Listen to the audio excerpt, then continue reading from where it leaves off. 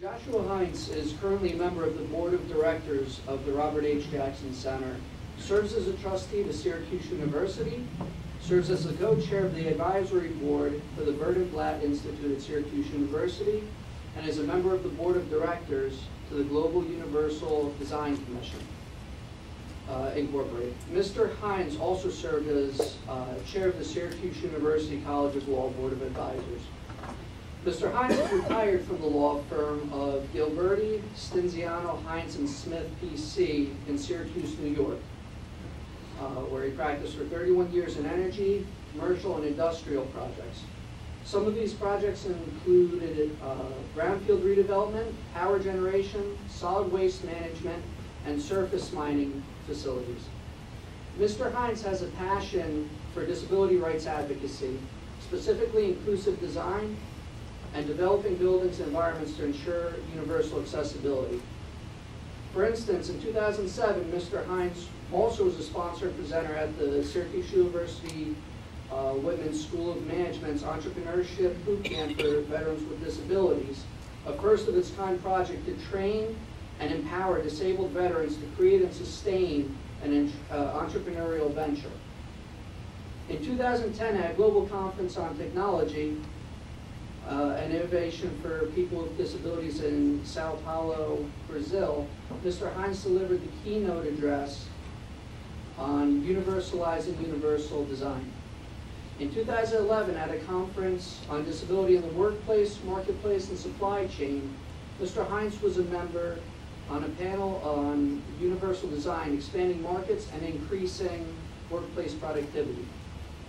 Outside disability law, Mr. Heintz also initiated and organized the American Dream Forum's 1 and 2 events in 2006 and 2007, which engaged nationally recognized experts in the areas of design, technology, finance, marketing, and development, an unprecedented level of dialogue and debate on the possibility of developing and marketing universal design concepts.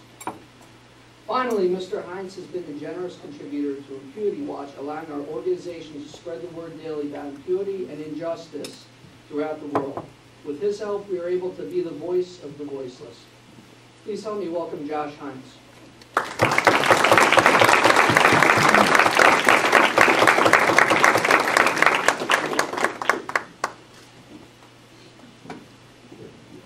It just seems like yesterday, as you said, David, we were having lunch, and it's one of the great pleasures of my life to have an organization that works so tirelessly for those who have no voice, as Kyle said. The prosecutors represented throughout this room really do God's work, and if you are blessed with success, it's important that you give it back. And I think that's one of the founding principles of wanting to honor people like Sir Daniel Jackson. I think it's very hard to appreciate very, very difficult circumstances, and I'm sure Bill will share those with us in his remarks, but it's just like one little small thing. When I first came here, the former Nuremberg prosecutors were relating their experiences at Nuremberg, and I thought to myself, they have been from the 40s forward without anybody celebrating them, and we ought to do something. So tonight, obviously, we're recognizing another recipient, and I'm really honored and humbled to be here, so thank you.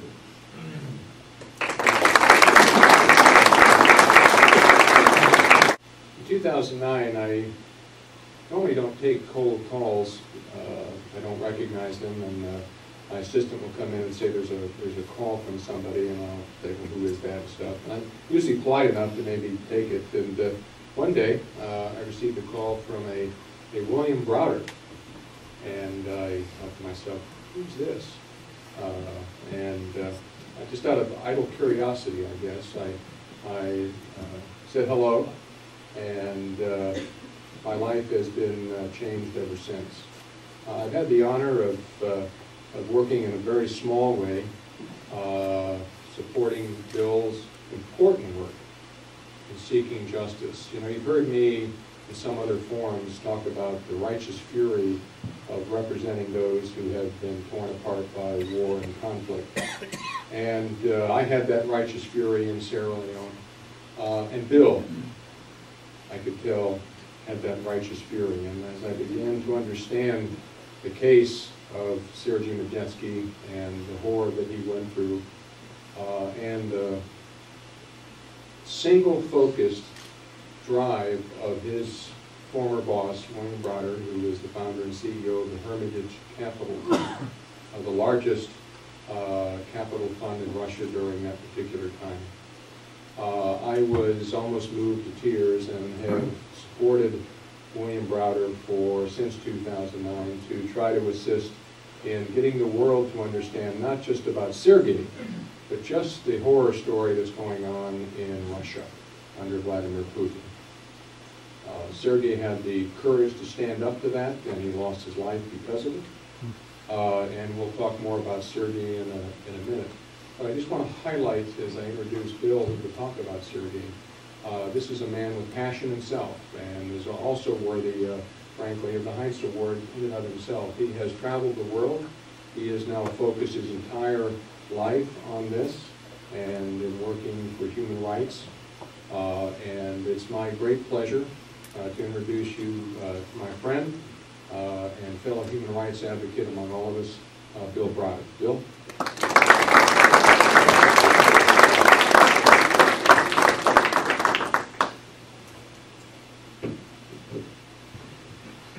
Good evening.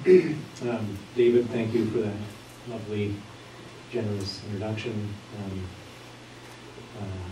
Thank you all for coming here to honor Sergei tonight, and Joshua and your family. Thank you for supporting this program. I thought I would spend a few minutes telling you a little bit of my story and a lot of Sergei's story, so you understand why Sergei is being awarded tonight. I'm not I'm sort of a fish out of water here. I'm not a lawyer. I'm a businessman. I'm a financier. I made a decision several decades ago when the Berlin Wall came down that I wanted to be an investor in Russia, and so I set out to do that.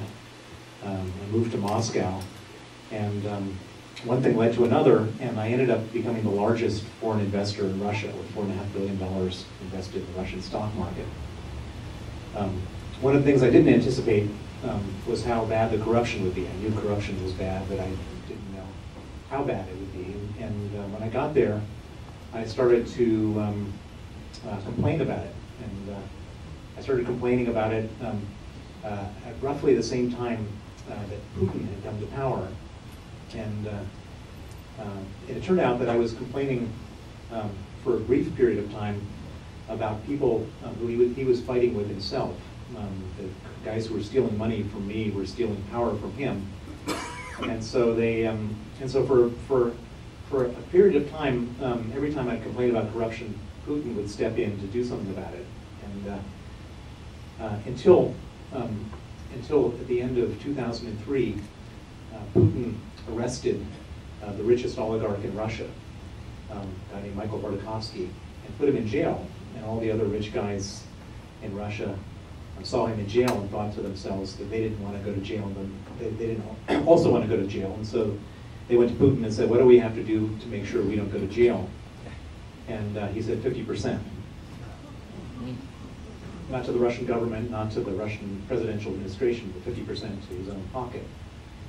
And at that point, Putin became the richest man in the world, and all of my complaining was no longer in his interest, but against his interests. And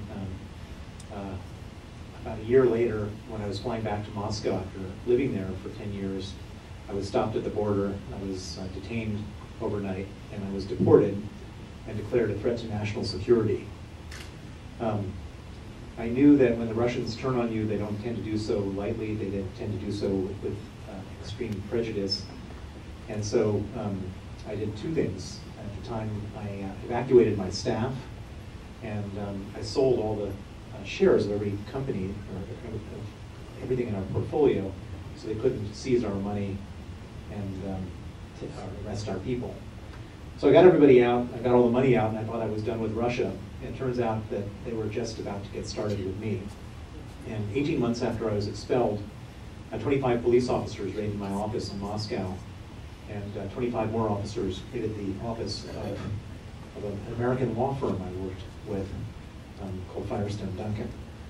And the officers were specifically looking for the stamps, seals, and certificates for the investment companies to which we had invested all of our money. And at the law firm's office, they found those documents and they seized them. And even though our companies were empty, we had sold everything we had in the country, the companies using the documents, I should say, using the documents that were seized from the law firm, these corrupt officials fraudulently transferred our companies out of our name into the name of a man who had been convicted of murder and let out of jail early by the police to put his name on these documents. I was very terrified by the idea that the police would be seizing documents and stealing, and I hired the smartest lawyer I knew in Russia, which was at the time a young man, 35 years old, named Sergei Magnitsky.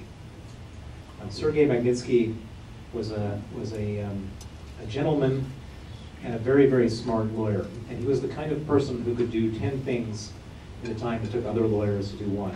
As people of the law, I'm sure you know that when you come across someone really good and smart, and that's what Sergei was. And I hired Sergei and I said to him, could you please figure out what's going on here? And Sergei went and investigated, and he came back and he said that I figured out what was going on here. There were two goals of this raid and of this theft. The first was to steal your money, which the authorities didn't succeed in doing. The second was to steal all of the taxes that you paid in the previous year to the Russian government. We paid $230 million of taxes, and through a complicated scheme that I won't go into in detail tonight, this group of corrupt officials stole $230 million of taxes that we paid, not from us, but from the Russian government. And Sergei was an incredible patriot, in addition to being a good lawyer. And he thought that this was the most shocking thing he had ever seen, that people working for the government were stealing tax money, his own country's money. And so, as a patriot, he went and testified against the people who raided the office who were involved in this scam. And I was very worried about him doing this, and he said to me, Bill, this is not 1937. The law will protect me. There's nothing to worry about.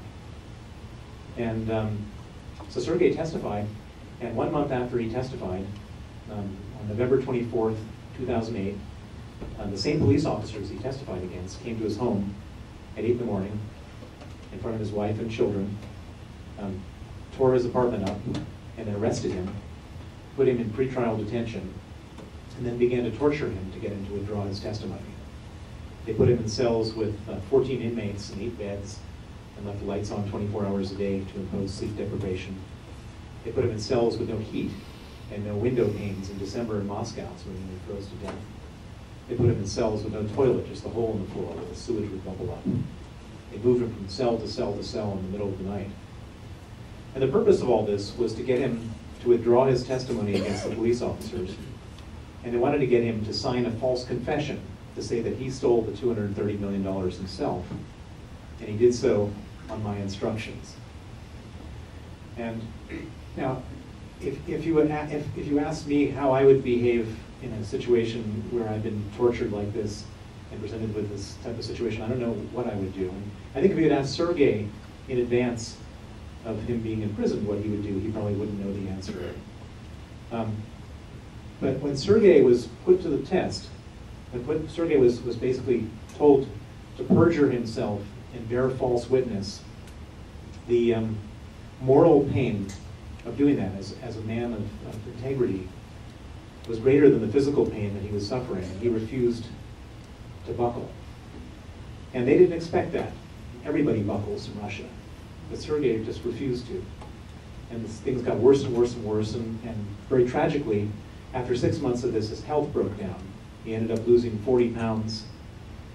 He developed terrible pains in his stomach, and he was diagnosed as having pancreatitis and gallstones, needing an operation, which was scheduled for the 1st of August, 2009. 1 week before the operation was supposed to happen, again came to him with this Faustian bargain, and again he refused. And in retaliation for his refusal, they abruptly moved him from a prison that had medical facilities to a maximum security prison that didn't have any medical facilities. And this prison was considered to be one of the worst prisons in Russia. They move him to this prison, at which point his health completely breaks down. He goes into an incredible downward spiral of pain and suffering. And he and his lawyers write 20 different requests for medical attention to every different branch of the criminal justice system in Russia. And most of their requests were ignored, but some of them even came back in writing rejected, and they refused him all medical attention. Things got worse and worse and worse, and finally his body gave out. On the night of November 16, 2009, Sergei Magnitsky went into critical condition. On that night, the authorities at Butyrka didn't want to have responsibility for him, so they put him in an ambulance to another prison that had medical facilities. But when the ambulance arrived, instead of putting him in the emergency room, they put him in an isolation cell, and 8 riot guards with rubber batons beat him until he died at the age of 37, leaving the wife, 2 children, and his mother. I got the news on the next morning at 7:45 a.m. in London on the 17th of November. And the news that I got was like a knife going right into my heart. This man didn't die an accidental death. He died a sadistic, malicious death, being tortured for 358 days because he was my lawyer. And on that day, I made a vow to myself, to his family, and to his memory that I was going to make sure the guys who did this didn't get away with it. I was going to use whatever time, energy, and resources I had to bring these people to justice. Now, one of the unusual things about this case is that Sergei wrote everything down.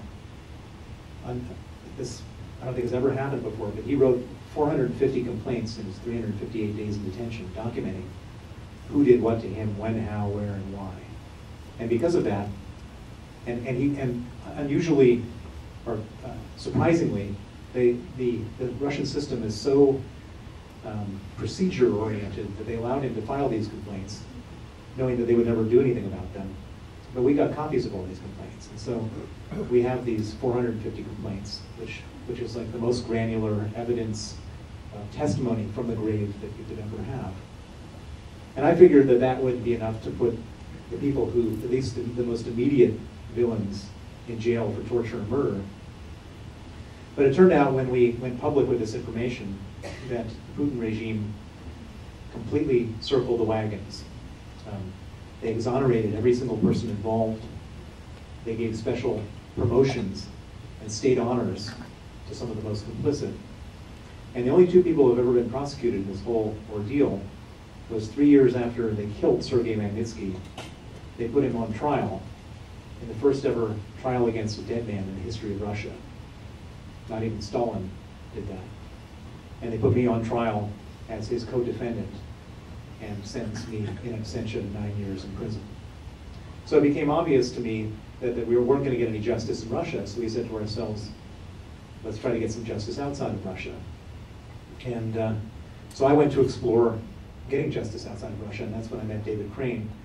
And it quickly became clear that, well, most of you who are in the business of crimes against humanity, there's a lot of other crimes below that level, and this was one of them, where I went and met the head of the International Criminal Court and various others, and everybody said, I'm terribly sorry, it's a horrible story, but there's no jurisdiction here. I tried, David and his legal students put together an analysis of universal jurisdiction, and we couldn't find any place that properly applied universal jurisdiction. And I basically came to the conclusion that with the exception of maybe getting the State Department to issue a line in their annual human rights report saying that this was a terrible crime, that was the only type of international justice that we were going to be able to get. And I just couldn't accept that. And so I looked at this whole situation, and if there's no concept of international justice for a crime like this, then we should invent one. And we looked at the crime that was committed, and this was a crime of money. This was a crime to cover up the theft of $230 million. And the people who steal this money, they don't like to keep it in Russia. They like to keep it in the West. They like to keep it in Swiss bank accounts and English bank accounts and New York bank accounts. They like to send their kids to boarding school in England. They like to send their girlfriends to Miami. They love to travel all over the world. They love to buy villas in the south of France. And it seemed to me that that is one thing that we could take away from these people. And so I went to Washington, and I met Senator Benjamin Cardin, who's a Democrat from Maryland. I told him the story, and I met Senator John McCain, who's a Republican from Arizona. And I asked them whether they would be willing to sanction, or come up with some type of legislation to sanction the people who killed Sergei. And this is one of the few things in Washington that everybody could agree on, that we shouldn't allow Russian torturers and murderers to come to America. And in October of 2010, they introduced the Sergei Magnitsky Act to Congress.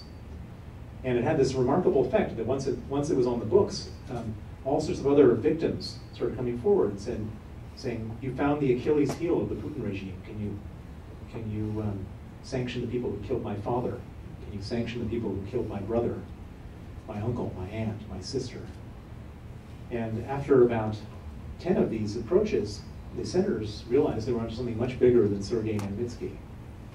And they ended up adding 65 words to the law, which included all other gross human rights abusers in Russia.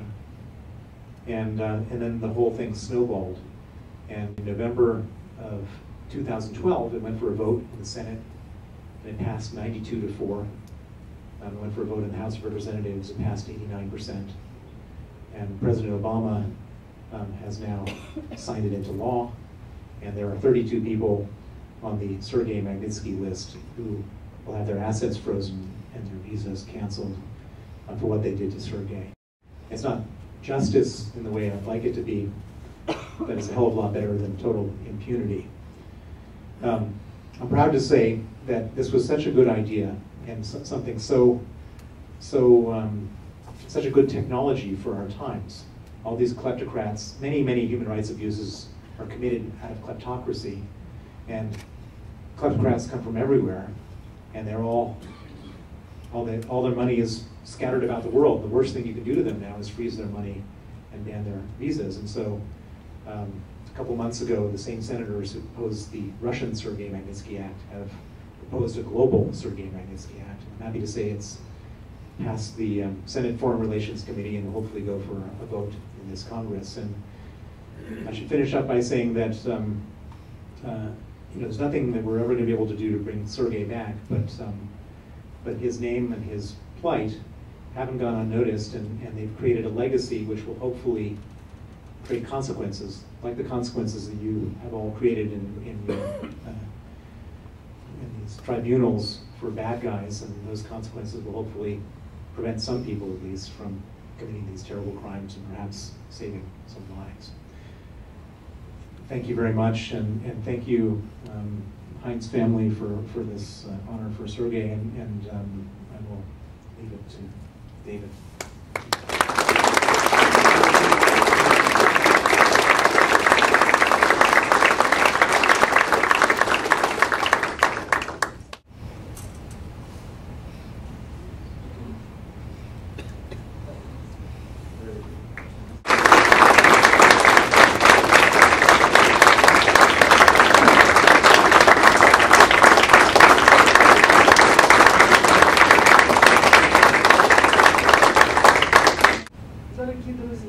Hello, dear friends. Я хочу от своего имени и от своей семьи поблагодарить всех тех, кто собрался здесь, для того, чтобы вспомнить Сергея.